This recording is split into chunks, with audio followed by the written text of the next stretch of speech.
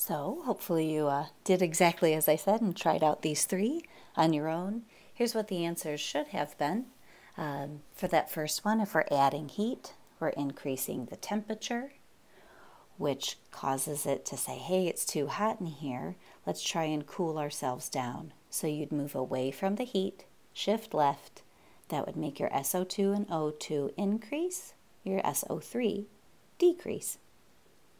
In the second one, if we removed some SO3, our teeter-totter on the right-hand side would suddenly become lighter.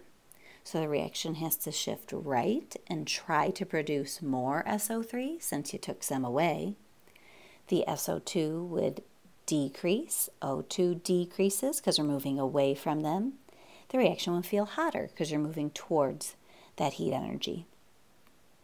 In 3, if the pressure was decreased, the way we decrease pressures is by increasing volumes.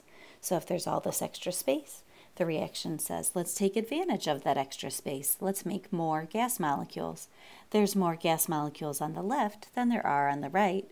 2 SO2s plus your 1 oxygen gas molecule, right? There's 3 on the left-hand side versus 2 on the right-hand side. Takes advantage of the extra space. Let's make more. SO2 and O2 increase.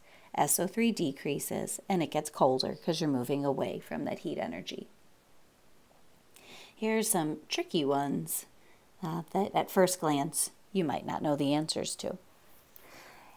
This guy, if we have hydrogen and chlorine gases reacting to make some hydrochloric acid, and our stress is that we're going to increase the volume.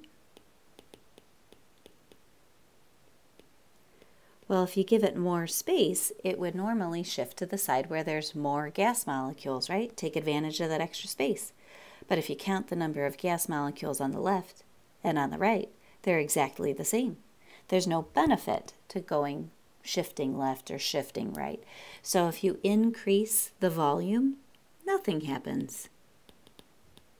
It doesn't disrupt your balance because you have the same number of gas molecules on both sides.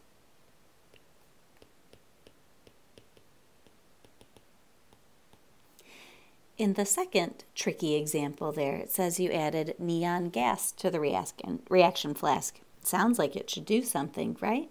But if you remember, neon gas is a noble gas. It doesn't react with anything.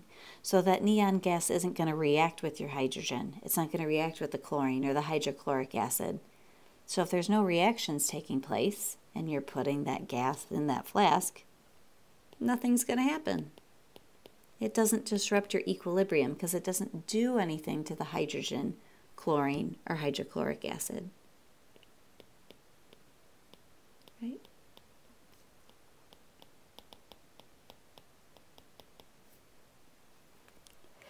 In the third example, where we're dumping a catalyst into that reaction, a catalyst's job is to speed up a reaction, make it get there faster.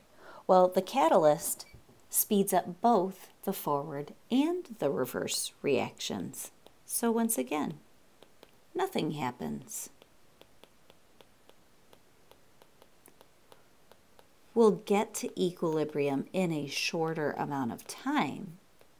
It won't take as long, but it won't disrupt that balance of how many products or how many reactants we have at equilibrium.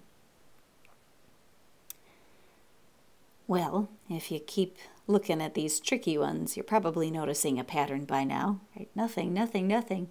And number 4, where we're adding some carbon to some water to make hydrogen gas and carbon monoxide.